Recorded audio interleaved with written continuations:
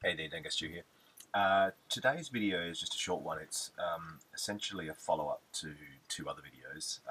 One is the making a DVA for testing ignition, and a bit of a fault in this design sort of showed itself doing the other video on testing ignition.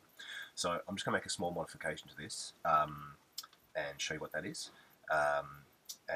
Then it'll be good for sort of doing a wider range of tests. Alright, so I'll just bring you in a bit closer and I'll show you what I'm going to do. So if you saw the video on testing ignition, you'll see how what I did out in the field quickly was just have a jumper wire and just bypass this this resistor. Actually, this wire is in parallel to it, so a small amount of current will proportionally run through this resistor, but the bulk comes through this straight through wire, which gave us good results for the test. So all I'm going to do now is just cut this lead here, put a switch in, and then I'll run through to the outside of the box, and it just allows me to switch it through the two modes. So that's really the only modification. This is just the first resistor. As the current comes in, it goes into this diode, then into the resistor, before heading off to the capacitor. So it's this resistor that I'm bypassing, not the 1 meg resistor that runs across the two terminals. So I'll just, as I said, just cut this, put a switch in, and I'll drill out the little case for it so the switch can come through.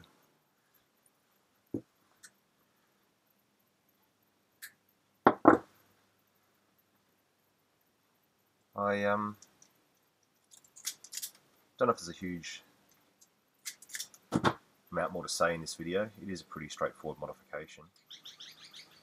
So the reason I need to do this modification is simply that because of this resistor, the rate at which the capacitor is charged is slowed down a bit, and because ignition coils, or the CDI that charges the coil, it's not a constant current like an AC sort of sine wave, it's a pulse that fires at the right time. So that current's actually off more than it's on, and so what you end up having is that you never actually see the true peak it's getting to. So you end up with a very slow climb to a low reading, lower than what's actually being presented on the line. So that resistor's fine when you're testing continuous sort of current coils, like a charge coil or a lighting coil, that kind of thing, but not so good for the ignition coils. So that's why I'm making this change.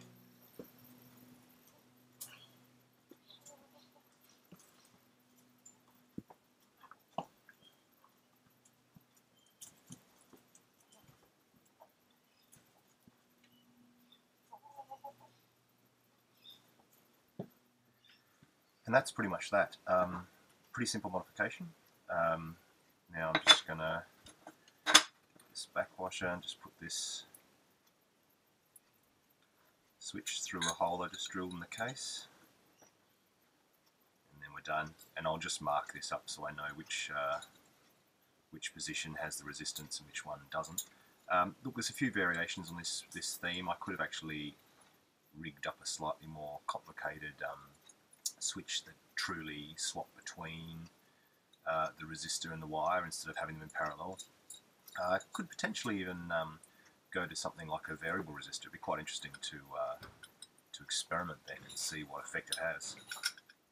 So thanks for watching. I guess we both know a little bit more about DVAs now than I certainly did originally. I'll put a link to the video where I make the original direct voltage adapter, so you can see that one as well if you're looking to make one from scratch. But just bear in mind this modification when you do make it. I'll also put a link to the video on doing ignition testing where we use this meter. So thanks again. If you enjoyed this video and you want to see more like it, please subscribe, and I'll catch you next time. See ya.